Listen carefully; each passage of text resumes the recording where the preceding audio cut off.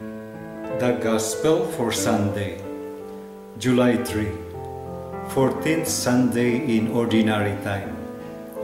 Luke chapter 10, verse 1 to 12, 17 to 20. At that time, the Lord appointed 72 others, whom He sent ahead of Him in pairs to every town and place He intended to visit. He said to them, "The harvest is abundant, but the laborers are few. So ask the master of the harvest to send out laborers for his harvest. Go on your way.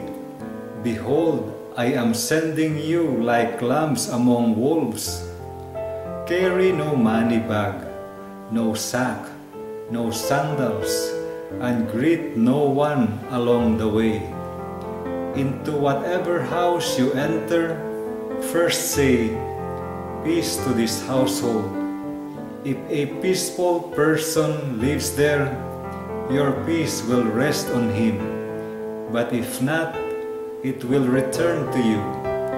Stay in the same house and eat and drink what is offered to you, for the laborer deserves his payment. Do not move about from one house to another.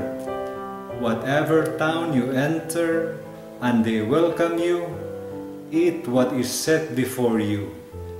Cure the sick in it and say to them, 'The kingdom of God is at hand for you.' Whatever town you enter and they do not receive you, go out into the streets and say, 'The dust of your town that clings to our feet, even that we shake off against you.' Yet know this, the kingdom of God is at hand. I tell you, it will be more tolerable for Sodom on that day than for that town." The 72 returned rejoicing and said, "Lord, even the demons are subject to us because of your name." Jesus said, "I have observed Satan fall like lightning from the sky.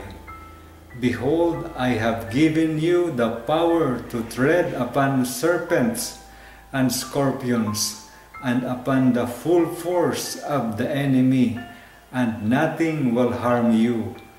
Nevertheless, do not rejoice because the Spirit are subject to you, but rejoice because your names are written in heaven."